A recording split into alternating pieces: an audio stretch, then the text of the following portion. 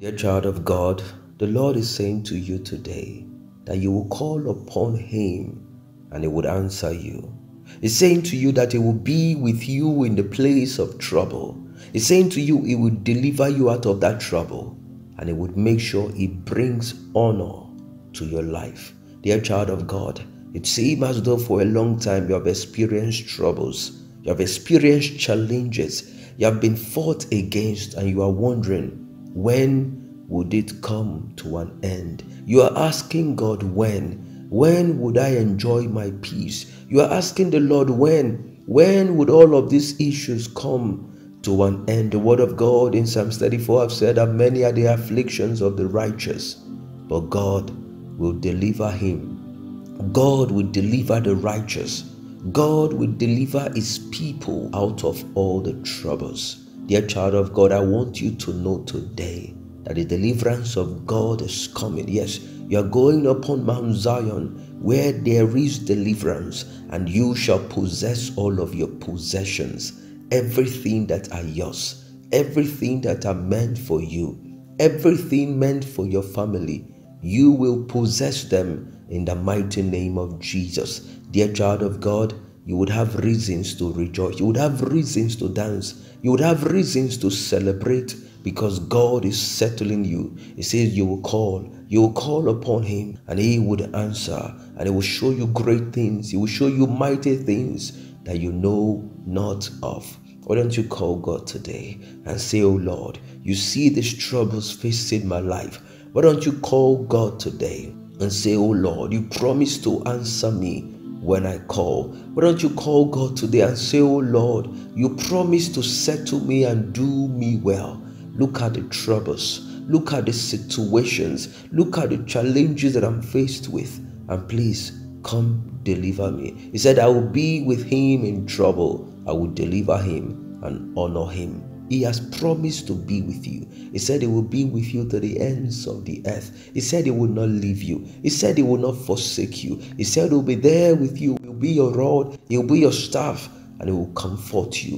He will lead you to the place of rest. He will lead you to the place of safety. He will take you to the place where your blessings are located, and He would make sure all of these troubles, He would make sure all of these pains, He would make sure all of these situations facing your life are overpassed. Dear child of God, I want you to know that God is going to keep you alive.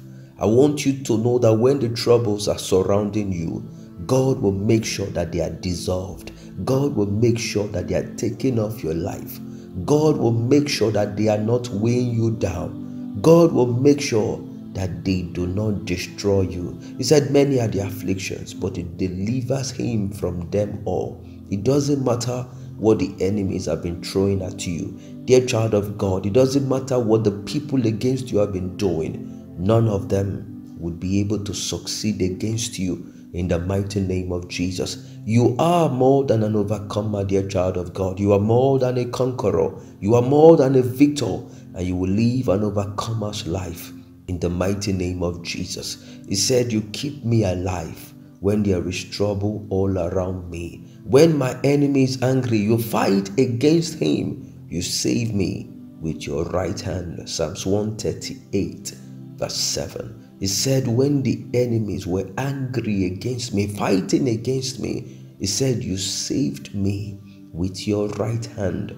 Dear child of God, you see the mighty hand of God. Yes, the right hand of God that is power, that is strength and sustenance, will keep you, will sustain you, and will save you in the mighty name of Jesus. They wanted you destroyed, but they have failed. They wanted you destroyed, but they would all be put to shame in the mighty name of Jesus. He said, God, you keep me alive. Yes, the life of David was in danger.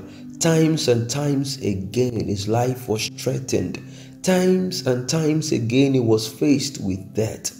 And in all of this occasion, God delivered him. And then he will be able to say to God, you kept me alive. You took me out of the troubles, out of the pains that was supposed to consume me, the things that was supposed to destroy my life. You took me out of them. Dear child of God, I want you to know that this would also be your testimony. You will look around you seeing the things that God have done, and you would be able to say, you have kept me alive. You would be able to say, you have delivered me. You would be able to say, you have showed me your goodness and your love. You would be able to say, you have saved me and kept me alive. He says, when there is trouble all around me, you stood by me. You defended me. You helped me. You preserved me. When the enemies came to destroy my home, you stood by me. You helped me. When the enemies came and made sure I was afflicted, you stood by me and you helped me. When sicknesses almost brought me down, you stood by me and you helped me. When it seemed as though my business was crashing down and I did not know where to turn to, you stood by me and you helped me. My life was almost cut short. You stood by me and you helped me. Dear child of God, this will be your testimony. Every day you would be able to say, God, you have stood by me and you have been my help. You see in Psalms 46 verse 1, it says, God is our refuge and strength, a very present help in trouble. In the face of that trouble, I want you to know that God is present. In the face of that pain and affliction, I want you to know that God is present. And there is something you must understand today. Those situations are meant to make you stronger. God will not allow them to destroy you. He said He will not allow more than you can bear. And if it comes around you, it means He has given you the abilities. He has given you the strength to be sustained. He's going to send you His help. He said He will send you help from His sanctuary, and He will grant you support from Zion. Dear child of God, be in expectation, because God is sending you help. God is going to bring that support to you, and He would make sure that the desires of your heart will be granted. He would make sure that you will succeed. Yes, in all of your plans, you would make headway, and the enemies would fail. Yes, everyone that had planned evil against your life, everyone that had planned to destroy you, everyone that have stood against you, saying that you would not see success, saying that you would not see progress in your life, God will arise against each and every one of them, and He will fight for you. He said we will shout for joy when you are victorious, and will lift up our banner in the name of our God. In Psalms chapter 20. Dear child of God, you would have reasons to shout for joy. You would have reasons to sing to the praises of God, because God have done His mighty wonders, because God have shown Himself.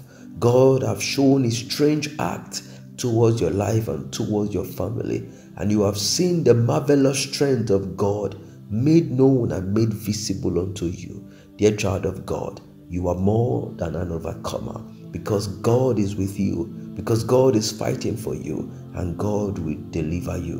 The word of God in Psalms 41 verse 1 says, blessed is he that considereth the poor. It says the Lord will deliver him in time of trouble. God has seen all the things that you have done, and this is why He is reminding you, dear child of God, that He would deliver you. He would make sure that you are safe. He would make sure you are preserved. He will make sure your life is not cut short. In the mighty name of Jesus Christ, you would have reasons to rejoice, dear child of God. You would have reasons to dance. You would have reasons to celebrate, because God have been with you, because God have stood with you, and God have not allowed the plans of the enemies to succeed. In the mighty name of Jesus Christ, may the plans of the enemies, may the wishes of the enemies not come to pass. In the mighty name of Jesus, nothing they wanted to do against you would ever succeed. In the mighty name of Jesus, God will watch over you. God will watch everything that concerns you. He would watch over your family. He would watch over your businesses. He would watch over your household. And He will give you victories all the way. In the mighty name of Jesus, look to Him every day and say to Him, Lord, you are my rock. Lord, you are my shield. Lord, you are my protector. Lord, you are our fortress. Lord, you are the God that said you will keep us alive. Keep us alive. Keep my family alive. Keep my household alive. Everything that concerns me, I leave in your hands. Lord, preserve and make sure that we are victorious all the way. And dear child of God, I want you to know that you would have a great testimony in Jesus' mighty name. Amen. It is well with you, beloved. God bless you, and shalom.